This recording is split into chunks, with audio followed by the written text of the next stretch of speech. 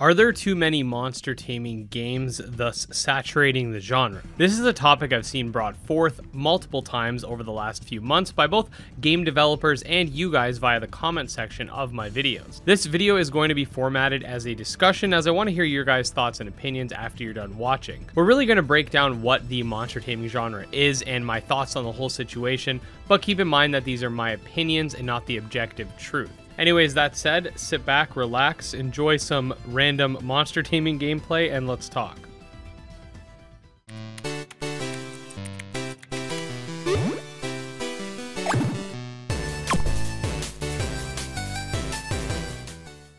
Okay, so the basis for this idea is that there are dozens of monster taming games, therefore each game gets less attention, less funding via Kickstarter, and ultimately less sales because the amount of game developers is either larger than or equal to or just substantial compared to the amount of consumers. Now, that said, while you can make an argument that there are a lot of devs in the community, to say that the amount of mon devs is larger than the community itself, which I have seen, is definitely pushing it. My YouTube channel alone has a community of around 19,000 plus, and I cover around 70 to 80 games total, with a large amount of them being solo dev projects. And not only that, I'm not conceited in any way to think that my YouTube channel is even close to the full scope of the monster taming community. You have games like Pokemon that sell millions of copies. There's also SMT fans, Digimon fans, or even on the indie side of things, you have games like Nexomon and Coromon getting over 1 million downloads, etc. So if you want to make the argument that there is a large dev to player ratio, you can try to do that, but to say that there's more devs than players or even close to the amount of devs as players is simply not the case. But anyways, back to the idea that more games equals less attention for each. This is actually true to an extent, especially when games are very similar to one another. If you have too many monster taming games that do the exact same thing, then only particular games will shine, whilst others will fall into the background. However, I do think that there is a fundamental issue with looking at the monster taming genre as one demographic. Monster taming is more of an umbrella term to describe games where you can collect, tame, and or battle monsters, rather than a rigid category only containing one set of like-minded games. We have monster taming turn-based RPGs, we have monster taming games with real-time combat, we have monster taming bullet hell games, we have monster taming games with companion-based combat, monster taming roguelikes, hell, we even have a monster taming third-person shooter. So while us monster taming enthusiasts will flock to all of these games, the wider public will pick and choose. Many people whom are fans of, let's say, Nexomon wouldn't touch a game like Shin Megami Tensei because despite the fact that both are still turn-based, one is a lot more complex and plays a lot differently than the other, despite the fact that they're both monster taming games. Now let's think about games that are completely different, like I just mentioned, and the gap widens. I mean, hell, I've actually had to defend SMT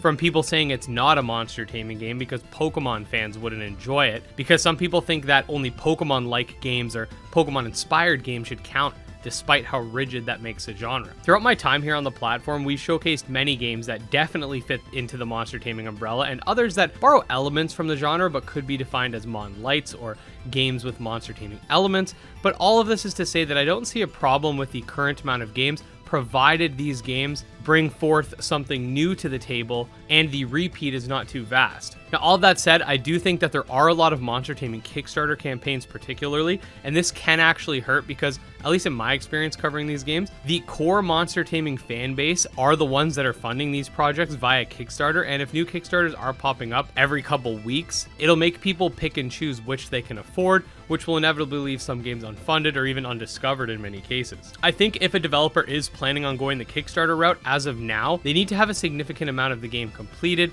and a backup plan as well, because while funding in the monster taming genre is abundant, it's not guaranteed, especially when we get conflicting campaign times. Another thing of note is going to be release dates, and again, this comes down to which games are similar to one another. For example, Monster Crown and Rainbow Billy are releasing within 1 week of each other, but other than hardcore monster taming enthusiasts, the games have very different demographics, with one of them being very colorful and non-violent, whilst the other has a death scene pretty early on in the game. In this case, yeah, there's no issue with the games releasing right next to each other because they're very different, but let's say Temtem Full Access and Chain Monsters Full Access launched basically a couple days from each other. These are both monster taming MMOs, and while they do handle various aspects of their games quite differently, they are similar enough in principle to where you could see some divide in sales as a result. However, I don't see too many games that are that similar that'll run into this issue, if I'm being honest.